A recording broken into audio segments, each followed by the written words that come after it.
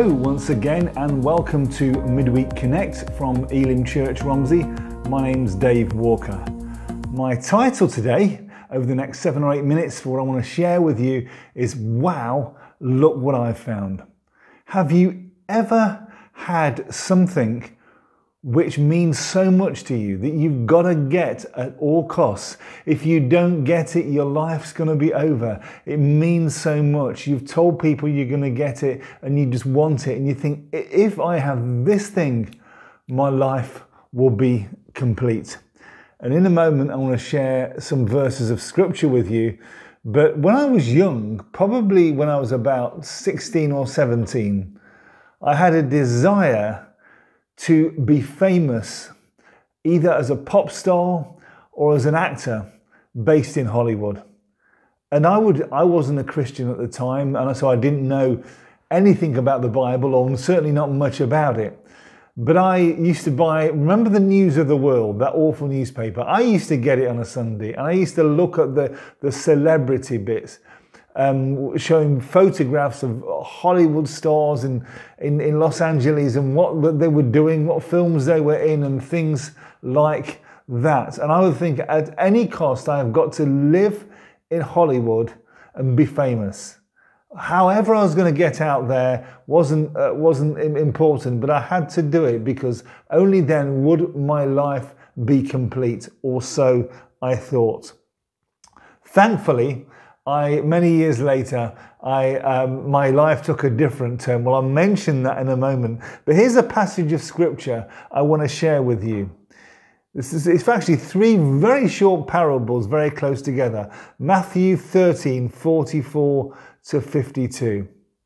The parable of the hidden treasure, verse 44 onwards. The kingdom of heaven is like treasure hidden in a field, which a man found and covered up.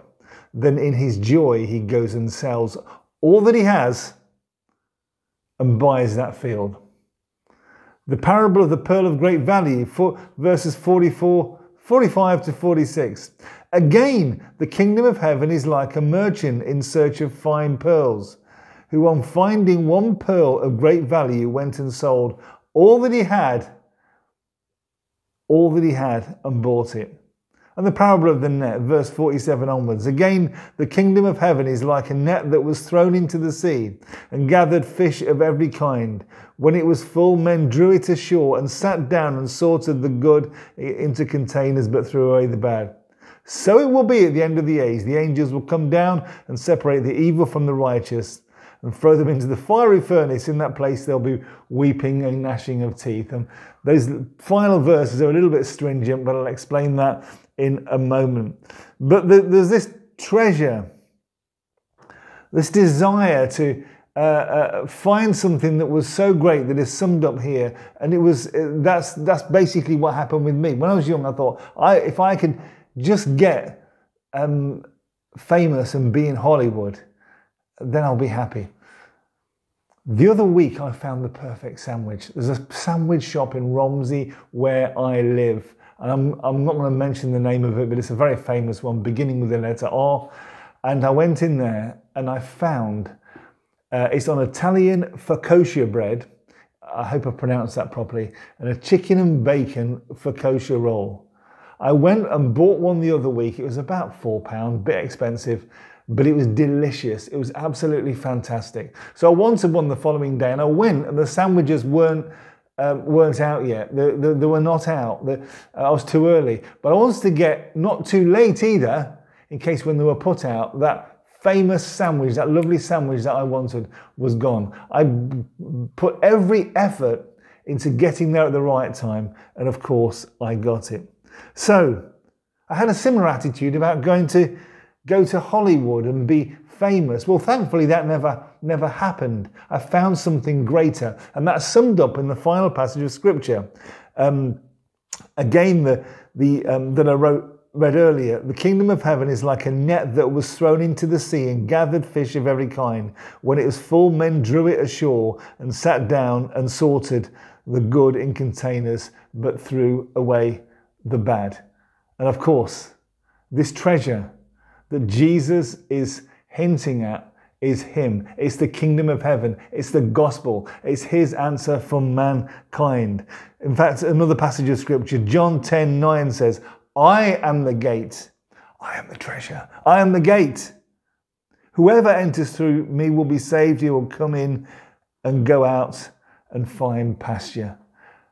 And a few months later, from wanting to be famous in Hollywood, I found Jesus Christ as my Lord and Savior. I'd found that pearl that was in the field. I'd found that treasure. I was no longer seeking something to make my life better or happy, because I'd found happiness. And yes, God provided a wife for me and a job and a ministry and other things, but all of those things are out of the main pearl. Remember the U2 song?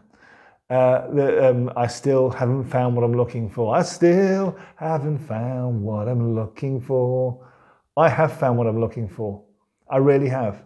And that person is Jesus Christ. And as a Christian, we can get it wrong, you know. I remember as my conversion, walking through an Asda car park, December 1986, after accepting Jesus Christ as my Lord and Savior, looking ahead, looking in the distance, thinking, I'm going to live for eternity. I'm going to go to heaven and have a unique individual relationship with God. But it's not because of anything I have done. It's because Jesus Christ died on the cross to pay the price for my sins and provided forgiveness for me. And I have to accept that and follow Jesus. And that is finding that great treasure. Quite often, as a Christian, we can get it wrong. We can think, oh yeah, I'm a Christian.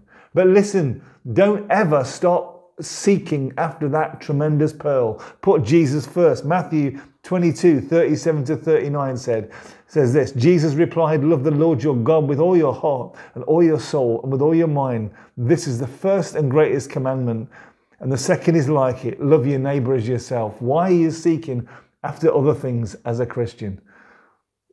If you want to build up your ministry or get recognition, do it out of what God's done through you. I've largely kept away from the Christian celebrity circuit, and I could have done it. I'm 54 years old.